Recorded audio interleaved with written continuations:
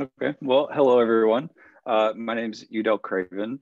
I'm a certified ergonomic assessment specialist and I live just outside of San Francisco in a city called San Mateo. I've been doing ergonomics for the last few years. I've been working in tech for about 5 years and kind of fell into ergonomics. And then when the pandemic started, I really switched gears and saw the need for, people to have appropriate workspaces in their homes. So I started my own company doing ergonomic assessments with people working from home and in the office still. So yeah, and I'm here today to talk about everyday ergonomics. So not just specifically at a workstation or in an office, but things that you can use throughout your life, things you do every day.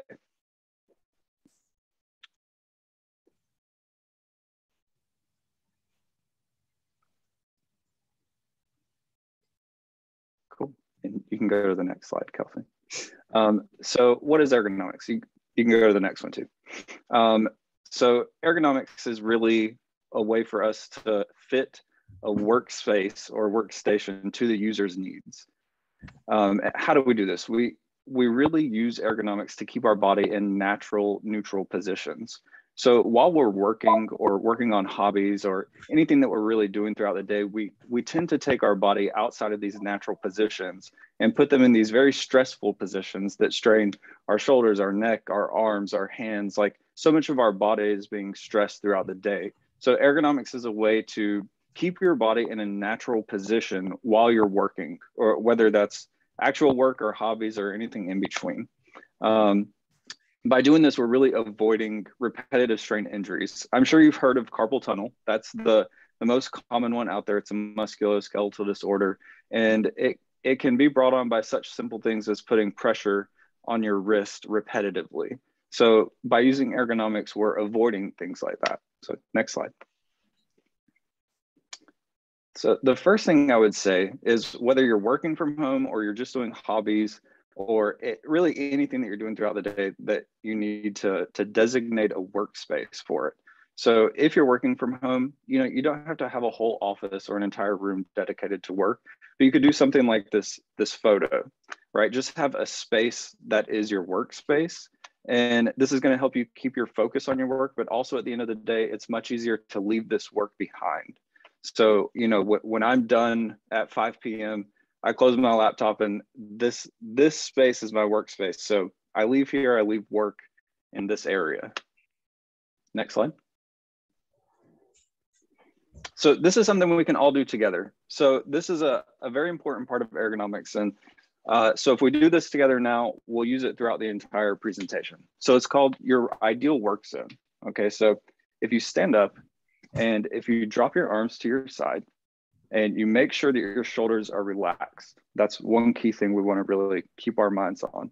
Our shoulders are relaxed. We bend our elbows at 90-degree angle. This area here is where we want to do any repetitive motions throughout the day. So whether it's typing, mousing, working on something with our hands or writing, we want to keep it in this space, right? And notice you have this 90-degree angle here. Your arms are just nice right here. And then you also have this natural space between your upper arm and your torso.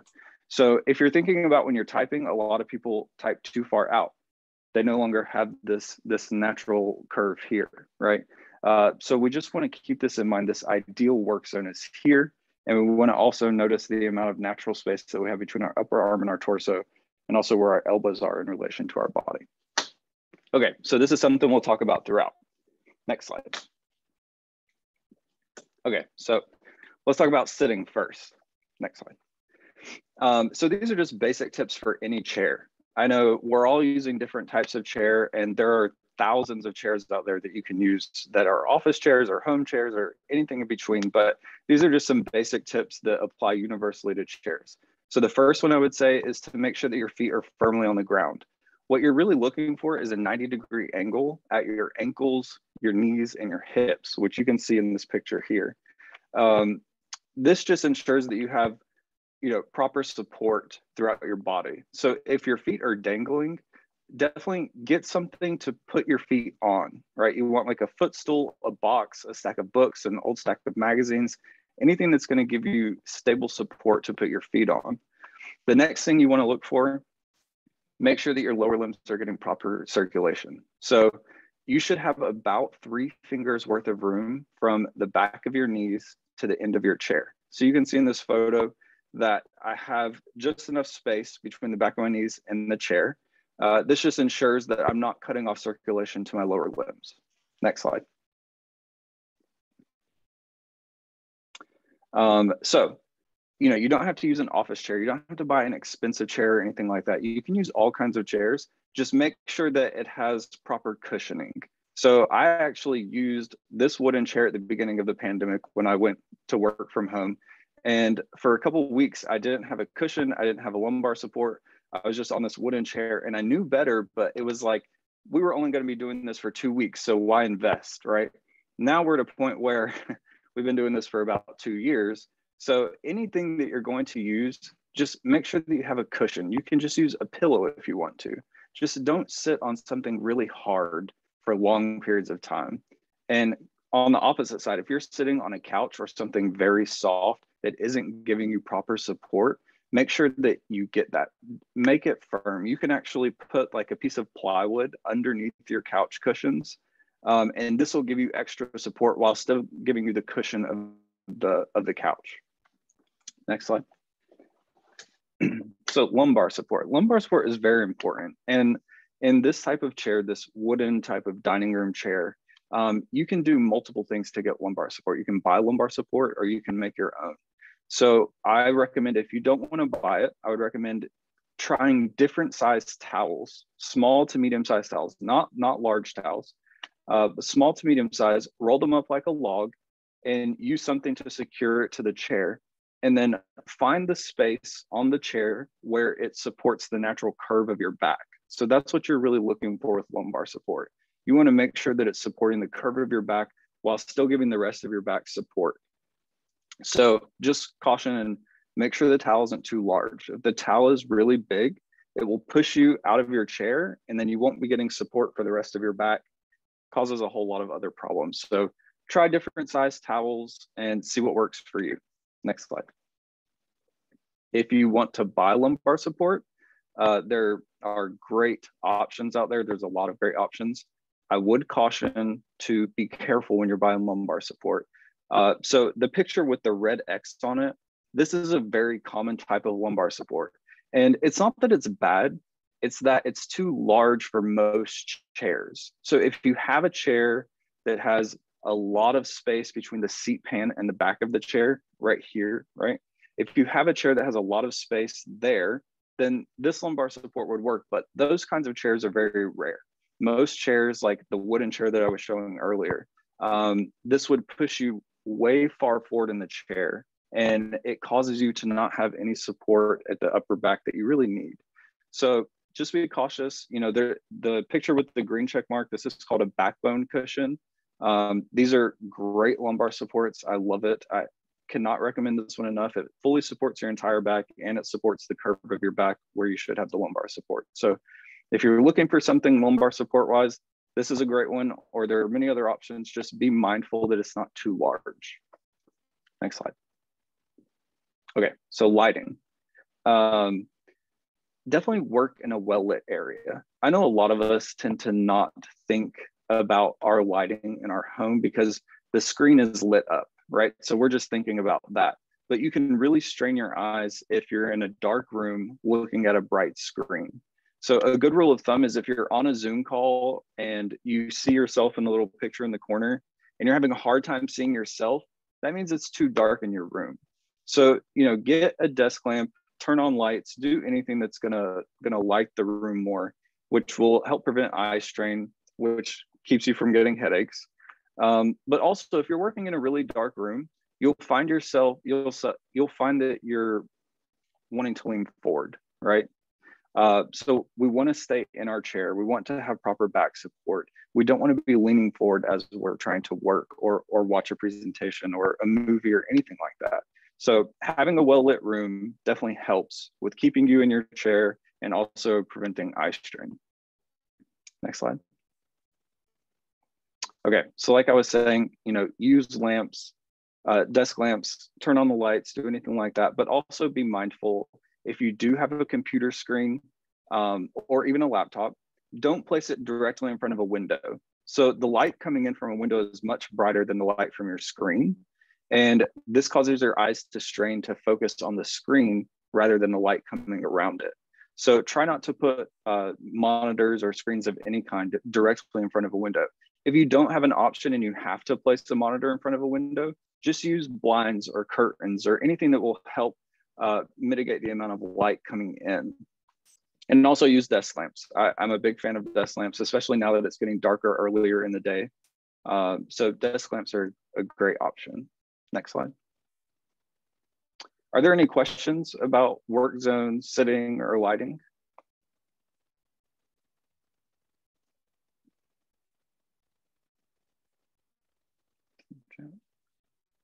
Okay, well, we can keep going. Okay, so let's talk about laptops. So many of us are only working on our laptop right now, and I cannot stress this enough that it is a lose-lose situation in terms of ergonomics. So if you're only using a laptop, most of the time you are looking down when you're working or when you're just watching something. This can really affect your upper back, your neck, your shoulders. So if you're experiencing a lot of discomfort in this area of your body, ask yourself if you're looking down for prolonged amounts of time throughout the day on your laptop, right? So if you are using only a laptop, use peripheral equipment. Get a keyboard, get a mouse, lift your laptop up to eye level. So just keep this in mind. If you're only working on a laptop, think about getting a keyboard and a mouse. Next slide. So if you do get a keyboard and a mouse, just raise your laptop to be at eye level. So you can do this many different ways. You can buy a laptop riser. You can use books that you have around your house. You could use stacks of magazines. Anything that you have in your home would be perfectly fine as long as you're getting your laptop to eye level. So when we add the keyboard and the mouse and we lift our laptop to eye level, then we're allowing ourselves to keep a straight head, looking straight forward while we're working, and having our keyboard and mouse at an appropriate typing level.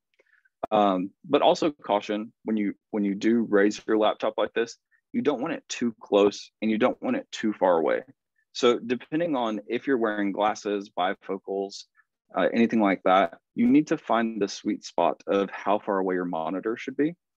So about 18 inches is good for most people, but move it back and forth, see what works for you, find that sweet spot, and just make sure you're not looking down to work all day. You want to just be head up looking forward. Next slide. Okay, so if you do get a keyboard and mouse, let's briefly talk about keyboards. I know if you go to Best Buy or Office Depot or anything like that, there are so many keyboards and almost every single one of them has a number pad, the 10 keys on the side. So if you are not inputting numbers more than half of your day, don't get a keyboard with the number pad. So earlier when we talked about finding our work zone, it's really important to keep your keyboard and your mouse inside of your work zone, right?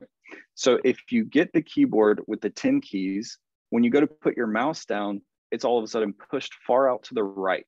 And so you can no longer keep your mouse inside of your work zone. So, I won't say like one keyboard is better than the other. I think a general rule of thumb is if you aren't inputting numbers, don't get a keyboard with the number pad. It's just going to push your mouse very far away. It's going to make you reach your arm to have to use it.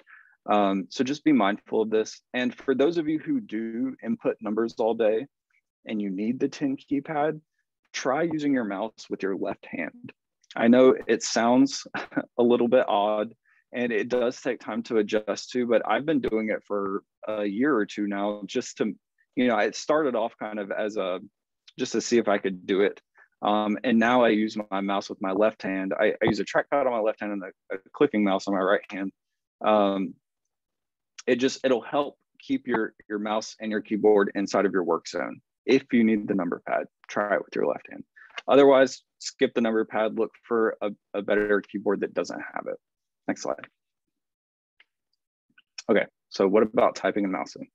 Now, of everything we're going to talk about today, this is the most important in terms of ergonomics. So a lot of things that ergonomics focuses on is keeping your body in a natural position, adjusting your workstation to you, right?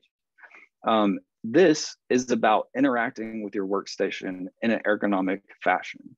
So I know a lot of us learned how to type, and we don't have to look at the keyboard when we type. We took classes and stuff like that in school, but no one ever taught us how to actually interact with our keyboard or our mouse. So this is what I want to talk about. It's very important. The first thing that you really want to look at is the height of your keyboard and your mouse. So as you can see in this picture, my elbow is above my keyboard and my mouse. It's not very far above, but it is above. So this allows me to have a nice straight line from my elbow down to my hand, and then my fingers are resting naturally on the keyboard. So this is something that we want to look at, the height of our keyboard and our mouse. Now, if your keyboard and mouse are higher than your elbows, raise your seat up or sit on an extra cushion. Do something that's going to give you more height than the keyboard and mouse. But also caution, if you do raise your seat up really high or you sit in on a cushion, just make sure that you use a footrest or something to firmly plant your feet on. Next slide. Make sure you have your keyboard and your mouse inside of your work zone, right? So I briefly mentioned this earlier, but this is why I don't recommend a keyboard with the 10 keypad. It just pushes the mouse too far out. So you want it squarely inside of your work zone. Next slide. So this is how we properly interact with the keyboard. Now, the reason that we do this, we have a bunch of nerves that run through our arm, up through our hand, right here, right? And a lot of times we type with our wrist on the table, typing like this. So we're putting a lot of pressure on these nerves that run through our hand. This is a very common way of getting carpal tunnel. It can also just cause a lot of pain and discomfort. Doesn't even have to cause carpal tunnel. It can just be painful to your hand and your arm to rest your wrist like that while typing. So what we're looking for is a straight line from our elbow to our hand, and then our fingers resting naturally on the keyboard. So if I were to be typing, right, I'm looking for this straight line, and then my fingers rest naturally on a keyboard, right? It's not resting on the table. So I know 95% of people type wrist on the table like this. We just want to lift our hand up. It's called the hover method. So our wrist isn't touching. We have this straight line, and then our fingers rest naturally on the keyboard.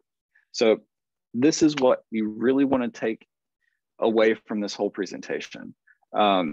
Especially if you've ever experienced any discomfort in your wrist or your forearm or your fingers, if you have tingling, numbness in your fingers, or just discomfort here in your forearm, it is more than likely from putting pressure on this bundle of nerves that run through your hand up your forearm.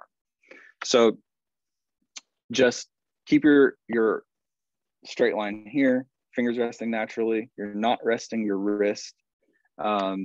Also be mindful of wrist rests. So I know that a lot of us use wrist rests, and they're great when they're used properly. So if you have a wrist rest, make sure you aren't resting your wrist on it while you're typing. You just want to, hover over it while you type, and then rest your palm on the wrist rest. So you want to avoid putting any pressure throughout the day at all on this bundle of nerves that runs through here. So if you're going to use a wrist rest, don't rest your wrist while you're typing, right? And then when you do use it, rest your palm on the wrist rest, not this hard part of your wrist. Okay, so rest your palm. Next slide. The same exact concept goes with mousing. So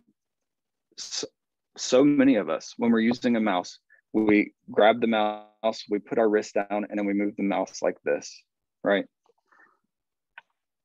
Like this. We move from our wrist to use the mouse. We want to do the same thing as with typing. We want to hover, and we want to move from our elbow. So this is allowing us not putting this pressure on this bundle of nerves here, but it's also not putting strain on our wrist. So when you plant your wrist on the table and then you do like this, you're putting a lot of strain on the tendons, the nerves, the muscles, all of it. So when you're using the mouse, you want to hover, you want to move from your elbow like this. Same with wrist rest for mice. Try not to use them, but if you do, use them properly. So don't rest your wrist while you're mousing. And then when you do rest your palm on the wrist rest, not your wrist, okay? Next slide. Okay, so phones. Phones are just, they're not great to hold for long periods of time. So if all of us were to pick up our phone right now, right? If you pick up your phone and you hold it as in you're going to open it or make a text message or something like that, how are you holding your phone? Are you using your pinky underneath your phone to steady the phone? Because this is the most common mistake that people make. Using your pinky to put all the weight of your phone on. So your pinky is also attached to this bundle of nerves here. And if you're using your pinky to steady your phone, you're putting a lot of unnecessary weight on your whole hand, but especially on these nerves here in your wrist. Unfortunately, there is no truly ergonomic way to hold a phone.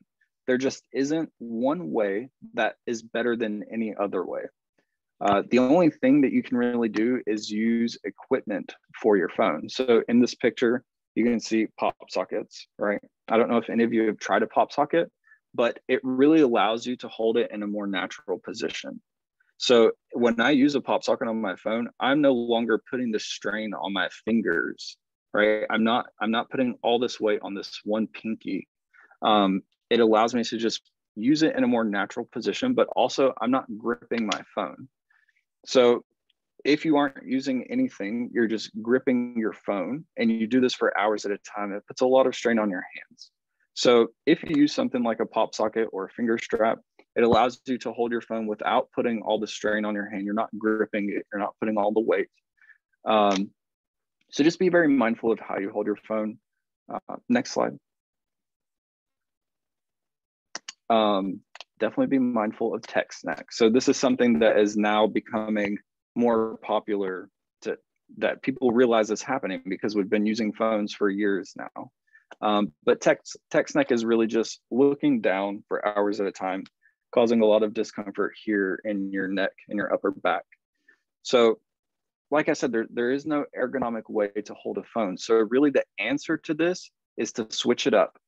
Hold it with one hand, especially if you're using something like a pop socket, right? Hold it with one hand, hold it with two hands, put it on a tabletop, put it up somewhere, right? Just don't stay in one static position for long periods of time. So as you're using your phone, switch hands, hold it together, put it down, do everything you can to just keep it moving, because the longer that you hold it in one static position, the more pressure and strain that you're putting on a certain group of muscles or tendons or nerves in your hand, right? So you want to avoid that. Like I said, unfortunately, there is no one specific ergonomic way to hold a phone, but switch it up, try products, be mindful of tech snack. Instead of looking down for hours at a time, hold it up for a little while. Unfortunately, holding it up at your face puts a lot of strain on your shoulders and your neck. So you just have to go between the two, find equipment that you can use that helps. Next slide. And stretches. So switch it up, try different ways, but also do stretches. You can do very simple things. You don't even have to stand up from your chair, right? You just want to do simple things like chin tucks or shoulder lifts. So a chin tuck is if you put your fingers here and you just push your chin back for 3 seconds at a time, right? And then you put back 3 seconds again.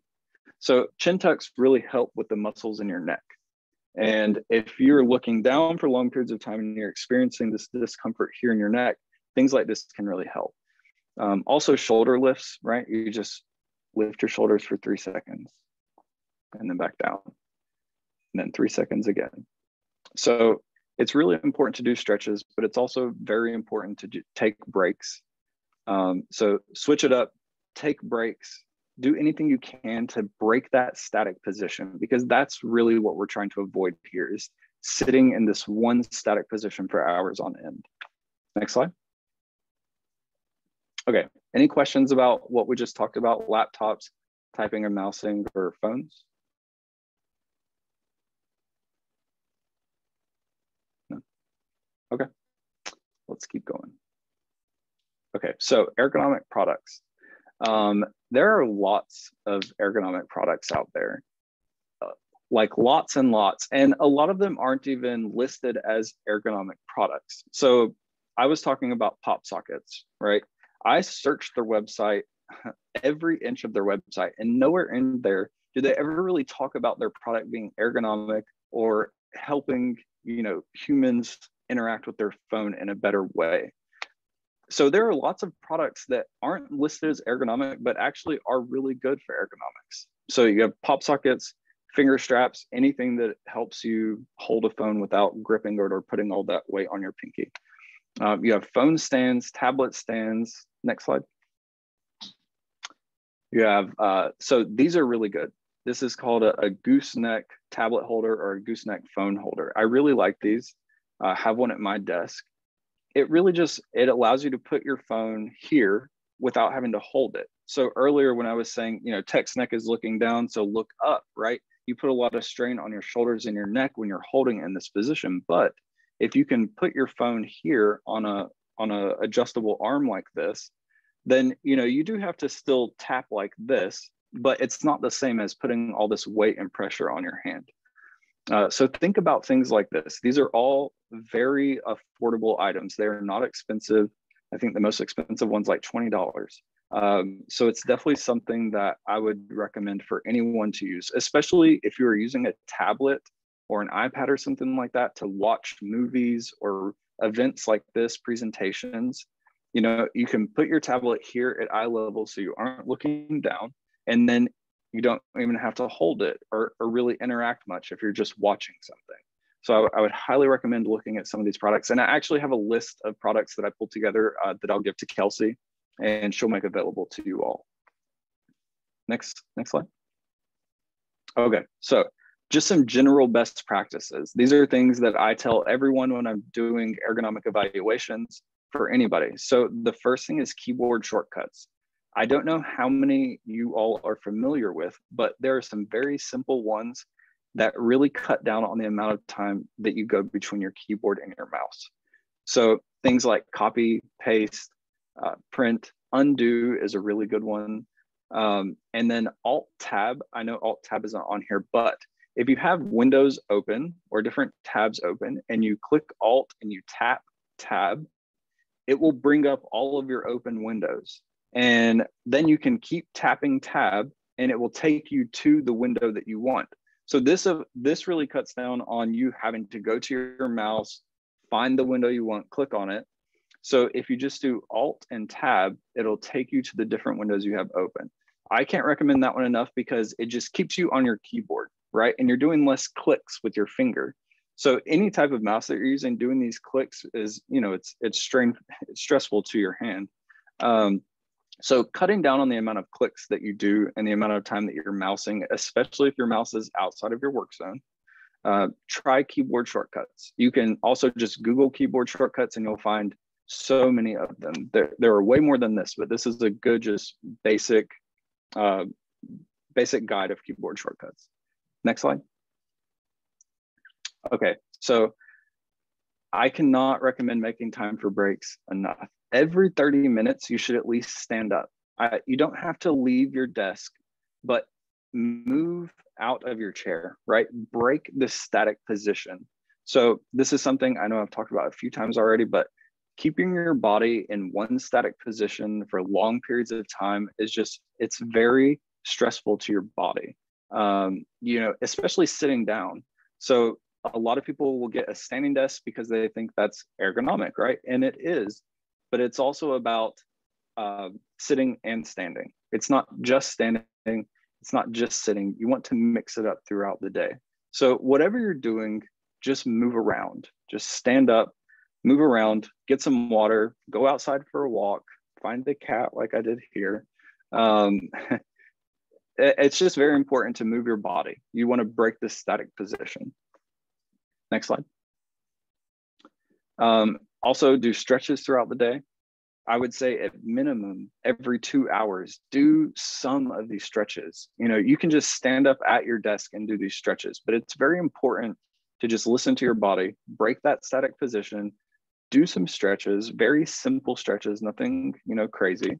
And I can also provide this sheet to Kelsey and she can disperse it. Next slide. Okay, so this is a very traditional ergonomic practice. It's called the 20-20-20 rule. So while we're sitting here focusing on our screen for hours at a time, it causes a lot of eye fatigue. So what we want to do to mitigate the eye fatigue, find an object that is at least 20 feet away and focus on that object for 20 seconds and do that every 20 minutes. So it's 20 minutes, 20 feet away for 20 seconds. So, and it's not just looking at nothing for 20 seconds, right? You want to find an object and you want to look at it. You want to focus on that object for at least 20 seconds. This is a really good way to prevent eye fatigue, which the more your eyes get fatigued, the more you're likely to get a headache. So if you experience a lot of headaches throughout the day from just being on your computer for long periods of time, this is something you really want to try and do every 20 minutes. Find something 20 feet away and focus on it for 20 seconds. Next slide. And that's it. So this is just, you know, a very rough introduction to ergonomics, but it's also everyday ergonomics. So it isn't just for being at your workstation. You know, all of these practices can be used throughout whatever you're doing throughout the day.